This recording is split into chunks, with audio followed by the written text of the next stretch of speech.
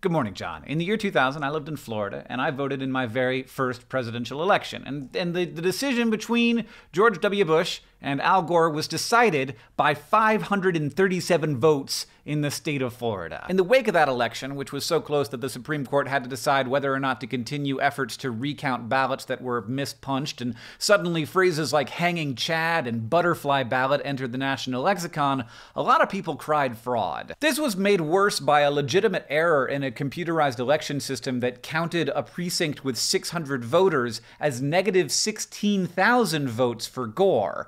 The glitch was caught, but seen by many as an indication or even proof that election machines had been hacked in favor of Bush, possibly intentionally, with a plot between Republicans and the manufacturer of the machines, as the CEO of that company was a major Republican donor. Which just seems like maybe not do that if you run the voting machine company. Among my friend group in college, a lot of people just sort of went on with their lives assuming that the Republican Party had defrauded democracy and that George W. Bush was an illegitimate president. But we were like ultra-lefty college students. Al Gore didn't say that. None of the Democratic leadership said that. Even Ralph Nader, the third-party candidate, didn't say that. Everybody came together, decided we had a new president, we had done democracy, we had done the American thing, and even if it had some flaws, we were going to move forward together. President Trump doesn't talk like that. Before the 2016 election, he repeatedly said that plots by the Democratic Party were going to deprive him of victory. Even after he won the election, he said he only lost the popular vote because millions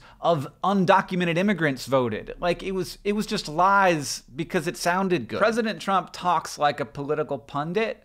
And that's not just a difference in style. When you have the power of the office of the President of the United States behind you, there are things you shouldn't say because they attack the foundations of the country. Saying without any semblance of or even intention toward proving it that there's widespread voter fraud funded by the people who oppose you, that's it weakens democracy. That's what President Trump has done. It's what he continues to do. He's lied about undocumented immigrants voting. He's lied about people in Pennsylvania voting multiple times. He's lied about people in Massachusetts being bussed up to New Hampshire to vote. He outright said during the campaign, the only way we can lose is if they cheat. The Republican Party has long made the case that individual people voting fraudulently is a big problem. A lot of people who know a lot about this disagree with that, but that is the thing that they say. And they've used that for decades as a way of passing laws that make it more difficult for people to vote, particularly poorer people. But the path from that, where voter fraud is a big problem, to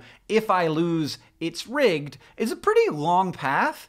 And also one that no politician has ever walked down because they're aware that erodes the faith in democracy. It's literally calling on your supporters to not accept the results of an election. Democracy works because people have faith in the system, but lies about voter fraud erode that faith. One of the government's main goals should be to prove its own legitimacy. And if a leader is doing the opposite of that, it's hard to imagine reasons for that outside of wanting to retain power after losing an election. I don't believe that any leader is greater than democracy, and I think that very few people in America do. And that's the very obvious reason why rhetoric like this should be unacceptable to all of us.